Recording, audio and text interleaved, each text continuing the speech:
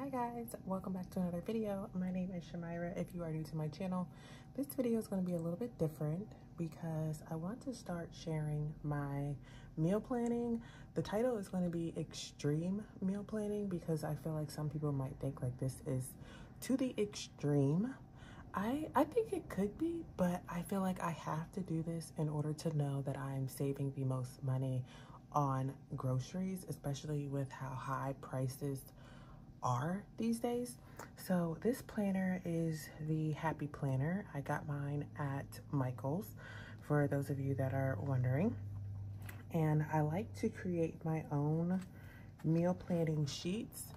So these sheets that I have in here and that you guys are going to be seeing is just something that I've created using the Pages app or the Numbers app on my phone.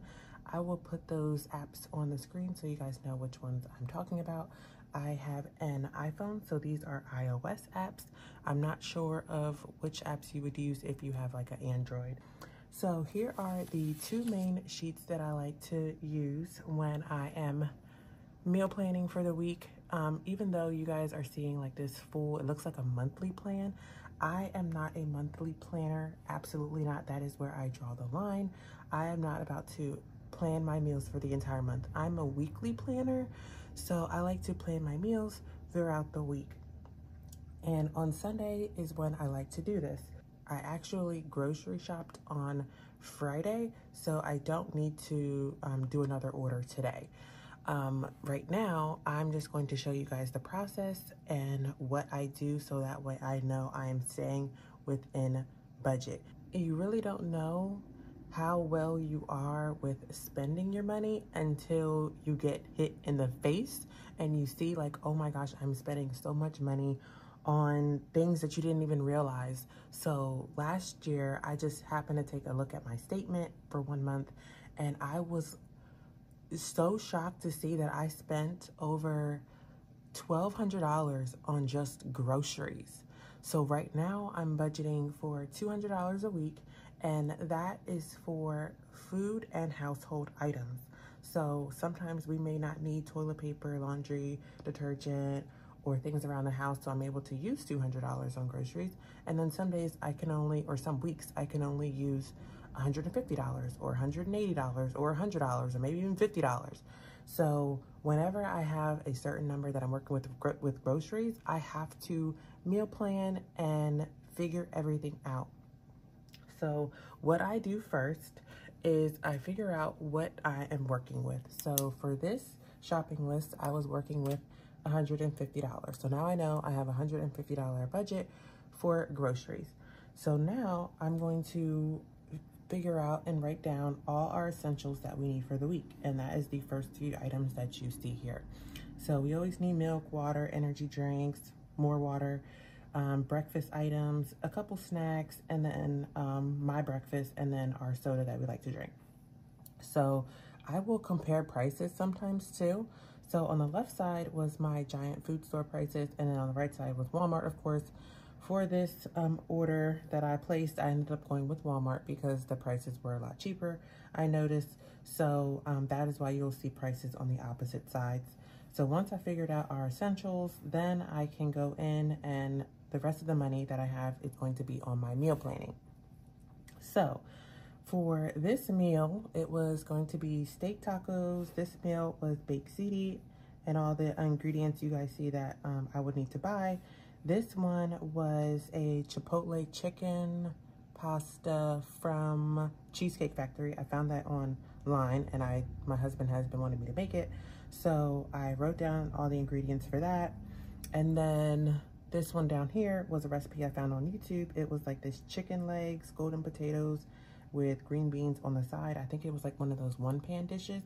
So I was like, okay, that looks easy. So I wrote down all the ingredients and the seasonings that I would need for that. Always check to see what seasonings you already have, what ingredients you already have in your pantry, so you're not repurchasing things that you already have. So for this one, I only need to get these two seasonings, but all the other seasonings, like, you know, your basic salt, pepper, adobo, and all that stuff you already have, so you don't need to rebuy it. So this was 4 meals so far. Remember, we're doing a weekly meal plan. So then on the back, I have some lunch options, and then I ended up doing pizza because I started to run out of money and I wasn't able to do the Chipotle chicken pasta this week, but that's okay because I was able to do it on another week. And this meal here I found on YouTube. It was this cheeseburger crunch wrap where you make burgers basically and you put them in tortillas. But I remember on the back, I also already bought tortillas, but I think these ones were street tacos, so they wouldn't have worked.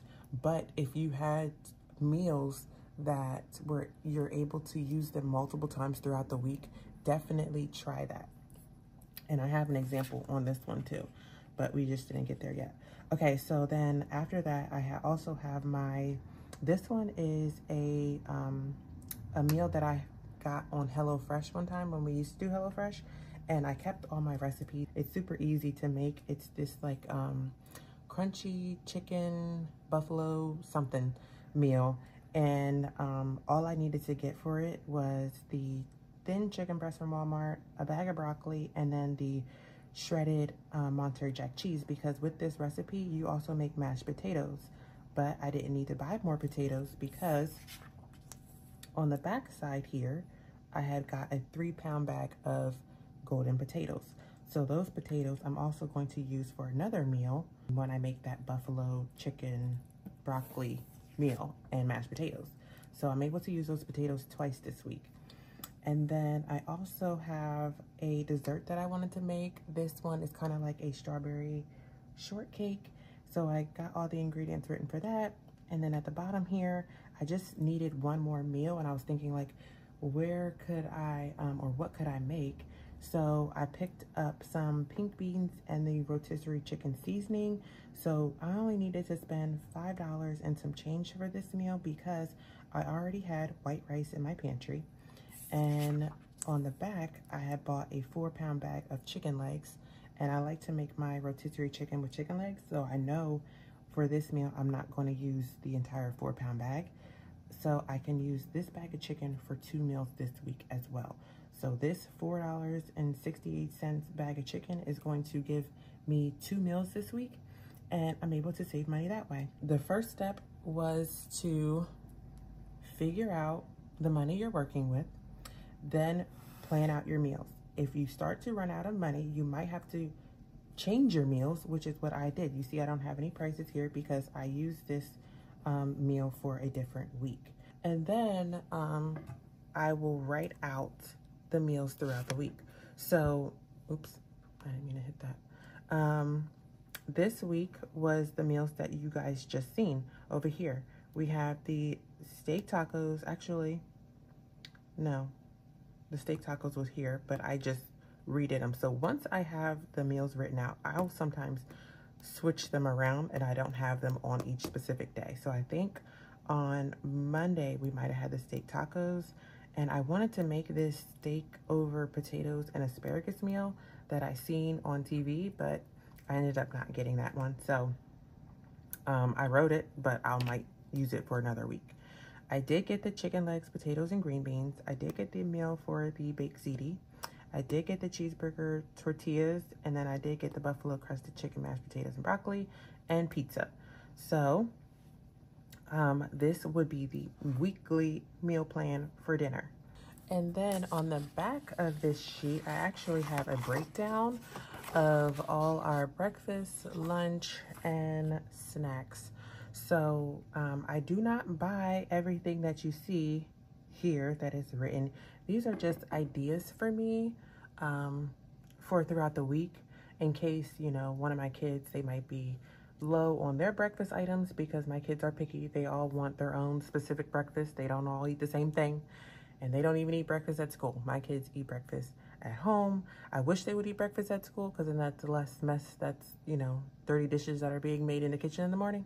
But they eat breakfast here, and I have to make sure that they all get what they want. Also, my husband, before he goes to work, I like to have his breakfast so that way he can grab it and go. And then I need breakfast, of course. My 18-month-old, he needs breakfast. So these are just some ideas for our breakfast, and then ideas for lunches. You see I have a question mark for weekends because sometimes I really don't know what we're gonna have on the weekend. And then I have some options for snacks and our basic drinks that we need. So this sheet helps me write down information for our basics over here. So that's where you see where it says cheese Danish, Cocoa Pebbles, and our sodas and milk and water and all that. So this sheet here is where I got what I needed to get my basics. And yeah, that's pretty much it. I try to have this done as quickly as possible, but if I'm looking for new recipes, I'm not gonna lie, sometimes this can take me a couple to maybe a few hours. If I'm looking for recipes online, if I'm then on my app trying to compare prices between the two stores that I use, writing down the prices and then adding everything up and then putting my order in and then going to pick it up, which I absolutely love the fact that I don't have to actually go in and shop, because I probably would give up if I had to then go in the store with this list and shop everything myself. I probably would break down, but I love the fact that I can do order pickup, and it just makes my life so much easier. So yeah, that's it for my extreme meal planning. Let me know in the comments if you guys meal plan. Do you do it to this extent, or do you just, you know, grab an envelope and write down things on the back of it? Or do you not even meal plan at all? You just go in the grocery store and fill the cart up. Oh my gosh, that would give me so much anxiety. I've done that before, and I would look at my cart and just think like, oh my gosh, how did I even get here? And I would want to leave the cart and just start over the next day, because it's just so overwhelming when you go in the grocery store, especially if you go in with kids and they want everything. It's just, I love grocery order pickup. And I feel like when you just throw things in the cart, you're not really planning anything out. And then you get home and you'll probably order something out to eat, because you're just like, okay, what are we going to eat? We just went grocery shopping, and what am I going to make? So I have to meal plan. It just makes my life so much easier, and it eliminates the, you know, the urge to want to eat out and have fast food, which costs money. So I hope this video was helpful. I might do these videos on Sundays, because I feel like that's when everybody's, you know, getting ready for the week. So I hope it was helpful. Again, I got this planner from The Happy Planner. I purchased mine at Michael's. This was their 2024 planner. And these sheets I made myself. And then I used the Happy Planner hole puncher. I'll show you. This I got from Michael's as well during the, what is it called? The Black Friday sale, I think. So it was actually like 50 or 60% off, because it is around $40, I think.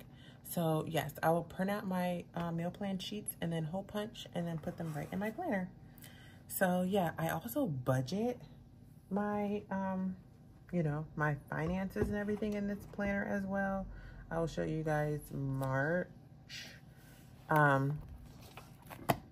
because I like to track my expenses, and this is how I know where my money is going. So I will write down every single expense that I have and make sure I'm staying within budget. This is also another sheet that I created. I'm not sure if I'm going to share this part in the video, because I really don't want to have all our finances, you know, on the internet. But I do also budget in this planner as well, and I like it. So yeah, that is it for the video. I hope you guys enjoyed it. Leave a comment down below, and I will see you all in my next one. Bye guys.